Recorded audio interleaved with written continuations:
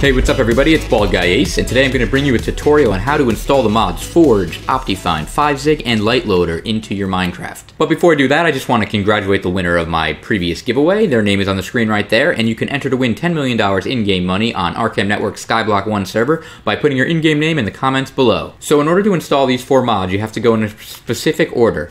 There might be other orders that work, but if you follow this order, it's guaranteed to work. So what you want to do first is download all the files. I will provide the links to the download sections of each mod in the description of the video below. That way you can quickly and easily get to the download sections. So the important thing to note when installing mods is that you use the same version number for every mod that you install. That way you can ensure that they'll be compatible with each other. So for this example, I'm going to go to the Forge website, which is the first mod that we're going to download, and I'm going to use version number 1.10 just because that's a version I don't already have installed. You can use any Minecraft version you want, just make sure that every mod that you use has the same Minecraft version. That way it's all compatible with each other. So then after you click the version number you want, if you have Windows, you want to click on installer-win, and you'll just click that right there. It'll take you to a page that has an advertisement. Just wait for that advertisement to go through, and then after that advertisement goes through, you can just hit skip, and it will skip this, and it will start downloading. Oh, it looks like it downloaded there, and so now that it did, I'm going to get off this page, and now I'm going to go to Optifine, and you want to download Optifine.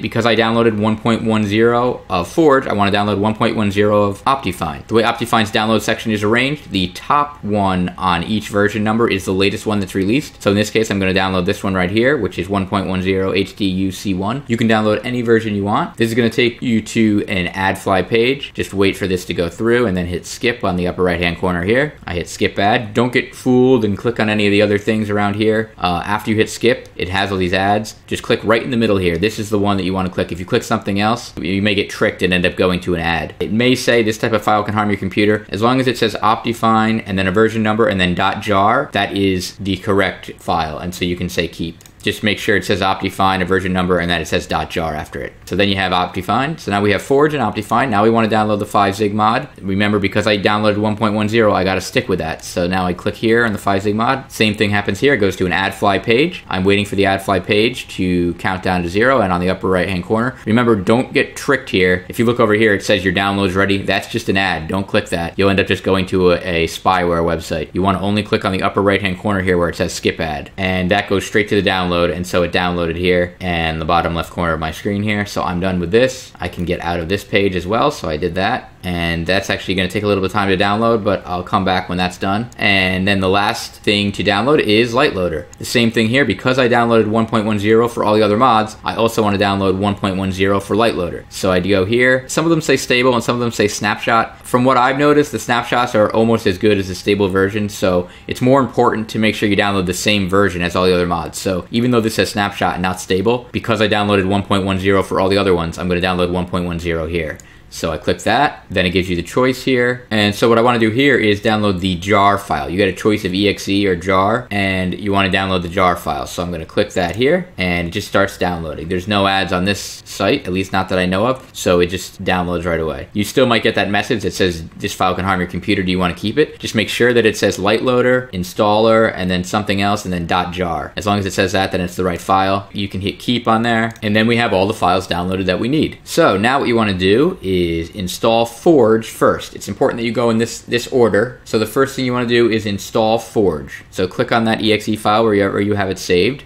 Okay, and after you click the exe file of Forge, you will get this screen here. What you want to do is make sure it says install client. It should already know the path of where to install it, and so you probably don't have to change anything there. Just make sure it ends in .minecraft. That's usually the correct folder to install it to, and then you just want to hit OK, and it will install that. It says successfully installed, client profile Forge. So now after Forge is installed, the next thing you want to do is actually load up your Minecraft client. The reason that you want to do this is because you need to get your mods folder to appear, and it won't appear until after you load Forge once. So what you want to do is load up your Minecraft launcher, and then you want to go down where it says profile on the bottom left corner, and when you click that, there should be a drop down window, and you want to select Forge. This is what Forge would have made for you after you installed it, and so you want to select that and you want to hit play. After you hit play, it'll load up, and once you get to the main screen where you can select multiplayer or single player, you can actually close the window. The only reason you wanted to do that is so that Forge will create the mods folder. Now that you have the mods folder, what you want to do is actually go into your mods folder so that you can install the Optifine and 5zig mods. To get to your mods folder, in most people's computers, especially if you have Windows, it will be under your users folder, then your username folder, then app data, then roaming, and then .minecraft. In your .minecraft folder, you should see something that says mods. You just double click that, and then you should be in the mods folder. If you don't see any of these folders,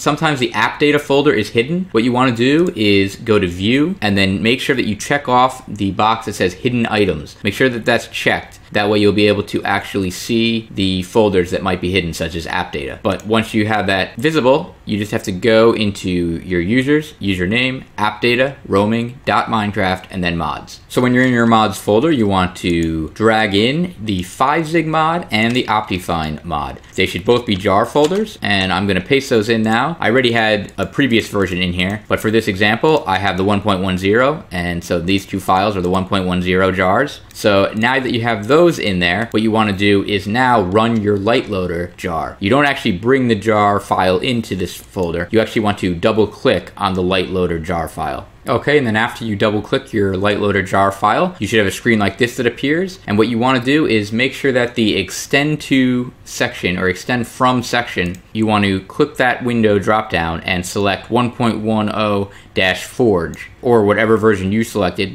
what you installed for -Forge. And then it should already have the right folder selected, and then you just hit OK, and then you should have Liteloader installed. So after you do that, you should have everything that you need installed, and all you have to do in order to make sure that you run all these mods that you now have installed is to load up your Minecraft launcher. And now what you want to do is select Liteloader 1.10 with Forge. In your case, if you installed a different version for a different client of Minecraft, it would say Liteloader 1. whatever. And you just want to make sure that it says Liteloader 1. something with Forge and then Forge version number. You just select that, you hit play, and then it works. And you have everything installed. Now, in addition to the bonuses of having 5zig and Optifine, because you have Liteloader and Forge both installed, now you can install other mods that work with Liteloader or Forge by simply dragging them into your mods folder. This way you can use things like macro mod and autofish. Those are things that work with Liteloader. You can just drag them right into your mods folder, and then you're all set. So I hope this tutorial helped you out. If it did, it would be awesome if you could click that like button. Also, I'm going to put a picture of myself in a circle right in the middle of the screen right there. And if you want to keep in touch with my future tips on Minecraft, or if you want to see my series on Arkham Network, it would be awesome if you could click that circle and click subscribe. That way you can find out when I post my future videos. And until my next video, I'm Bald Guy Ace, reminding you to embrace the baldness.